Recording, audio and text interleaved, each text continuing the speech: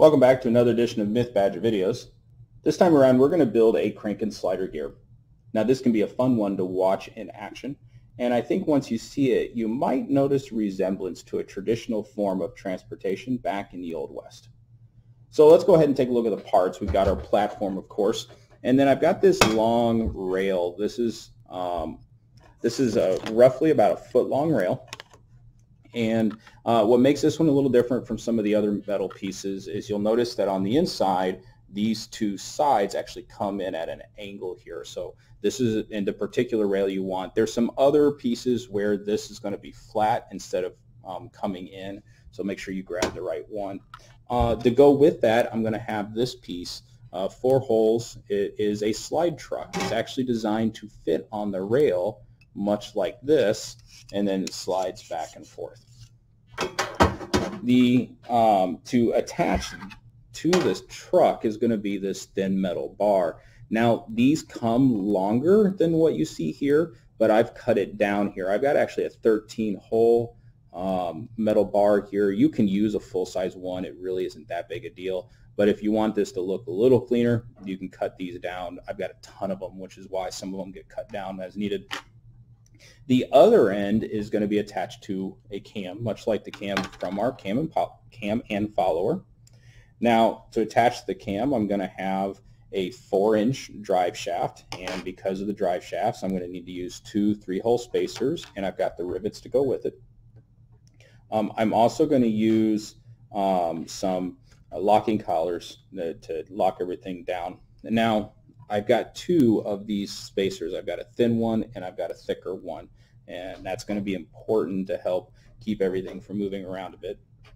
To attach the rail to the platform, I'm going to use 2 1-inch standoffs, and I've got 4 small bolts to attach those standoffs with. Now, I've got one other piece here, actually 2 other things. I've got one additional bolt, and that additional bolt is to help attach the metal bar to the slide truck. And then I need one longer bolt and a kept knot to go with it.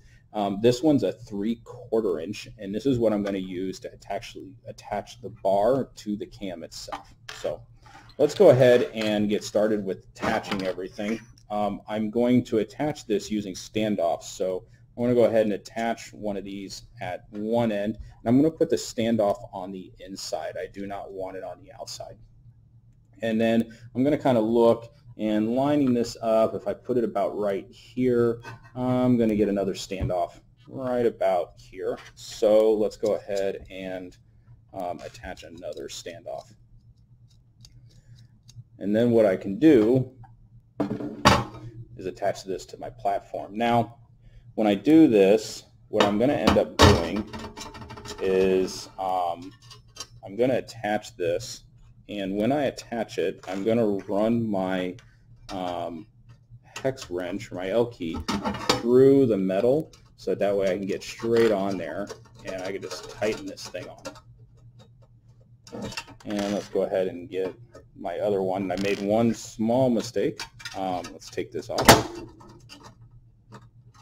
When I attach this, I attached it 1 hole too low. So I'm just going to take this bolt off, and I'm going to move it up 1 hole.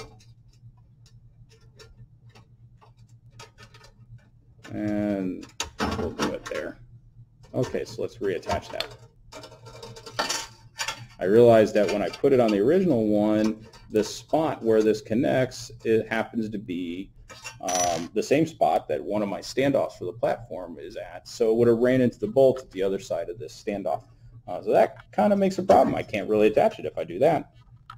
So let's go ahead and get this bolt into place. And one more hole. We'll do this.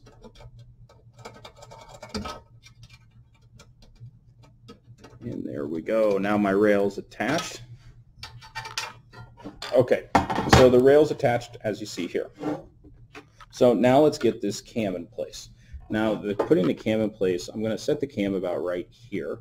So I need a 3-hole spacer. Now, unlike in previous examples that I've shown, I'm actually not going to place this spacer on the inside gap. I'm going to place it out here because I'm actually going to use it as a spacer this time around instead of just as a piece to increase stability, which means I need another one over here. Now, if I put this here, what's going to happen is there's not enough space, so this hole, this center hole where I drive the axle, if I actually put it there, you can hear it.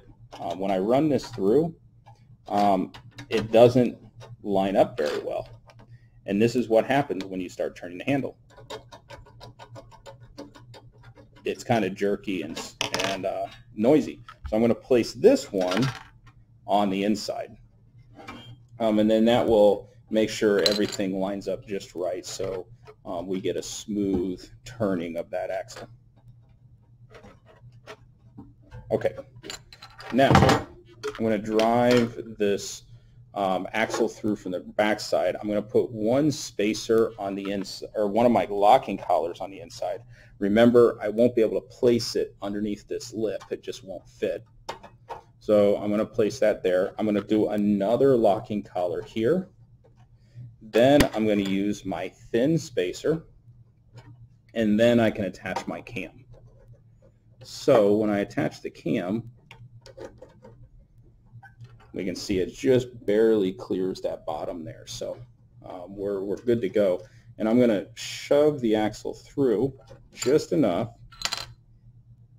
And let's use something there for a little bit. You'll notice that it was a little tight getting that in there. That's great. That's actually what we want. And the reason why is because it's so tight there, I really don't need to use another locking collar on the outside. So that's why I'm not worried about putting one here, because this is going to stay on. It's going to take a lot of force to pull that off. Now, could I go ahead and do that? Absolutely. There's nothing preventing me. I just didn't do it this time. Okay, so next, I'm going to need to attach the rail truck to the rail itself. But before I do that, I could just slide this on, but I've got to attach this to the rail truck. And I can't really do that as easily. So I'm just going to go ahead and use a small bolt here, thread it through one end of this bar, and then I'm going to attach it.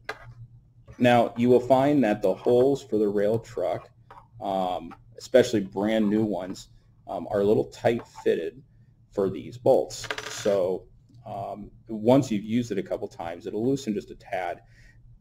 Because I'm using a small one, I don't need a kept nut here. It's still tight enough that it holds in place. And we don't want one because otherwise it's going to run into the head from these standoff bolts, which kind of creates a problem. So we're just going to go ahead and slide this into place. And there we go. We're good to go. Now, the last piece that I'm going to need is I need to attach this to the cam itself.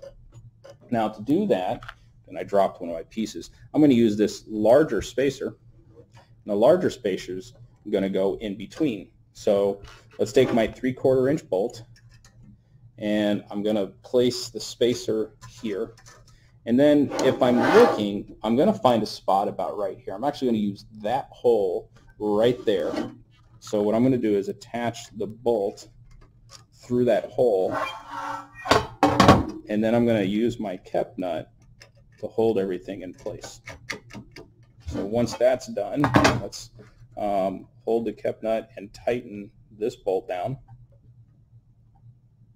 Okay, there we go. Now I can attach my handle, and we have a crank and slider. Now, I mentioned at the beginning that this might look like a traditional form of transportation from the Old West. Any ideas what you think that is going to be?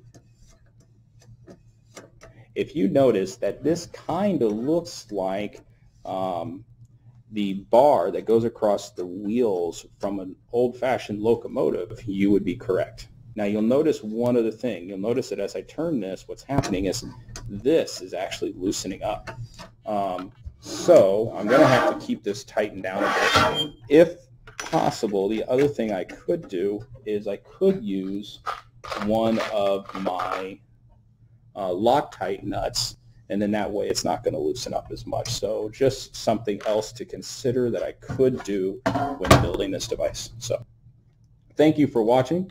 Feel free to hit that subscribe button so you can keep up with all of our tutorials here at Myth Badger Videos.